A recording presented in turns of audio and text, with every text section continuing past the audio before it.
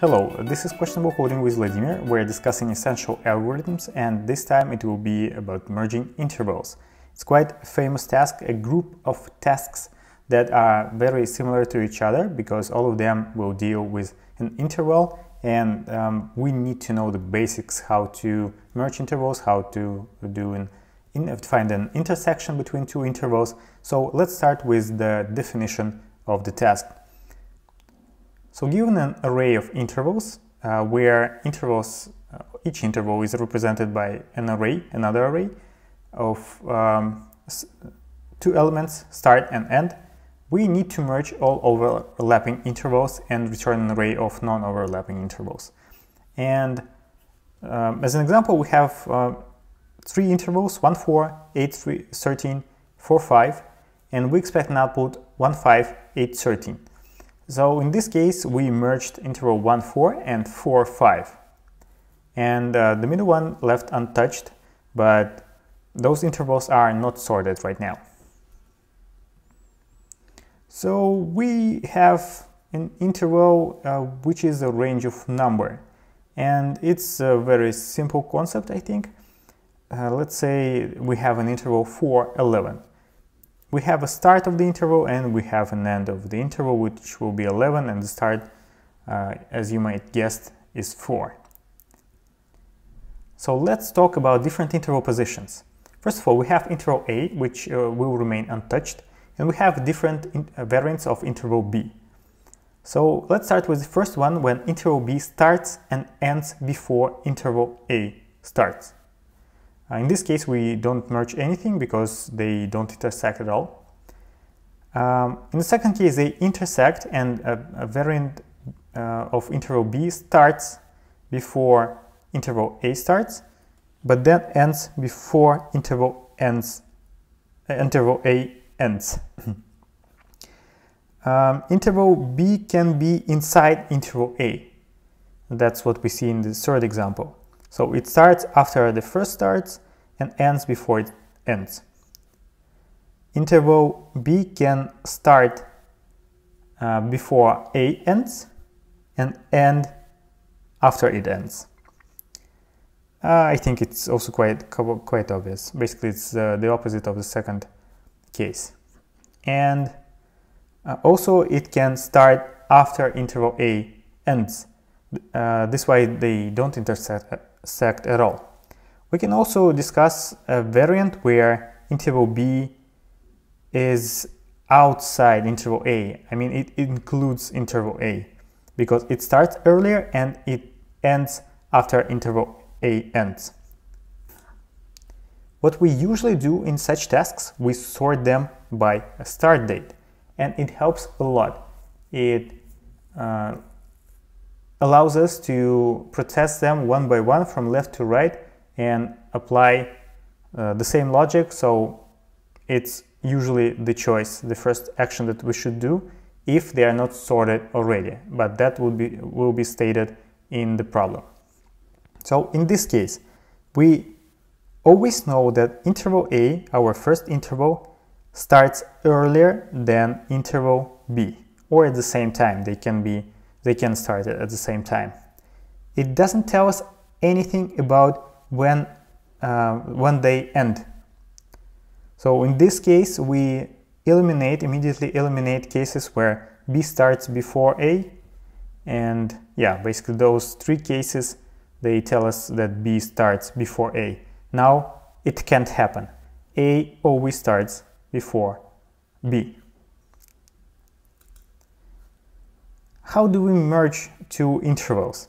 So if we have A and if we have B, to merge them, we need to form another interval, and his start will be at the minimum of starts of A and B. You might see that A starts before B, so we're using its start as a start of our merged interval. And for the end, we find the max between both ends. So in this case, B ends after A, and we use this line or this value as the end of our merged interval. That should be quite intuitive, I think. Let's also discuss how we can find the intersection. So sometimes we're asked not to merge two intervals, but to find where do they intersect, if they really intersect. So for that, it's very similar, but maybe it's more tricky to understand. We need to find the maximum of their starts and the minimum of their ends. So that's what you see in the picture, where we have A and B, their starts. We find maximum of their starts, and that will be the start of the B. And for the end, we find the minimum of their ends, and that will be the end of A. And that's how we find the intersection. Okay, let's discuss and implement our algorithm. We're starting with intervals. It's our example input. It's an array of smaller arrays. Each smaller array has the start and the end of an interval. What we're going to do, we're going to create a result array, which will be similar to intervals, but have only merged intervals in it. And we will fill it in by default with the first element from intervals. Everything else will be compared to the first one and its successors. Let's see how it's done. So first of all, we'll start to iterate through intervals, starting from the second interval, because the first one is already there in the results. It will be there like all the time. Maybe it will be updated. So in this case, we'll see if this interval and our current one intersect. And they do, because this one starts at 4 and this one ends at 4. We suppose that it's intersecting intervals. What we're going to do, we're going to update our result, our last element, with a merged one. So it will be 1, 6. We'll merge two intervals. And we'll check the next one, the next interval, which doesn't intersect with our last result. And it will be added as is. That's it. Let's try to implement it. So first of all, we need to sort intervals. We're not guaranteed that they are sorted in the definition of the task, so we can't trust it. We can't make this assumption. We'll sort it by the start number in an ascending order. Okay, what's next? We're gonna create the result. It will be an array, and we'll fill it in with the first interval we have. Now we're gonna iterate through all the intervals, through the rest of intervals that we didn't touch yet. So we'll start with index 1, because the first one we already added it to the result. And it will be I less than intervals length, I plus plus. After all, we'll return the result. Here we're gonna create two variables, interval A and interval B. Interval A will equal to our last, more recent result interval. So it will be result length minus 1. That's how we will get the last element. And we'll also have interval B, which will be our current interval from intervals array. And this is the hardest part, which was described in the presentation. We need to understand if they intersect, interval A and interval B.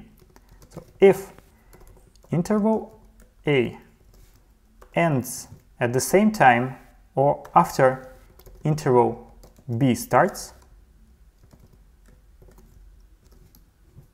then they intersect.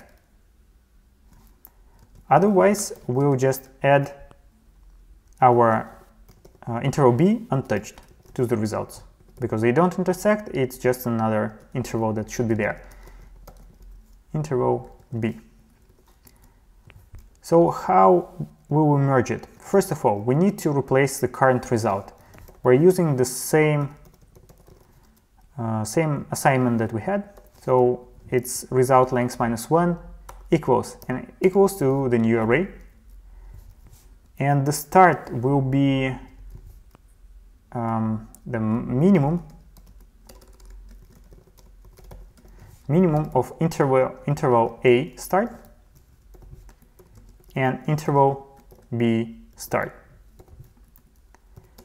And the end of our new interval will be maximum from interval a end and interval b end. And that's it. Now let's understand the complexity. First of all, sort will require at least big O of n log n. Unfortunately, we can't lower that. And the iteration through the array will be big O of n, which is smaller than n log n. It's faster, it requires less operations, so the ending estimation for time will be n log n. So time will be big O of log n. If we are given an array that shouldn't be sorted because it was already sorted somewhere, then it will be just big O of n, which is much better.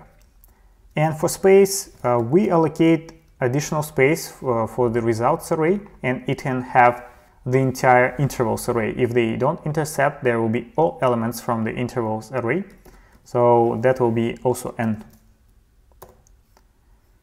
And that's it. Thank you for watching. I hope it was useful. See you next time.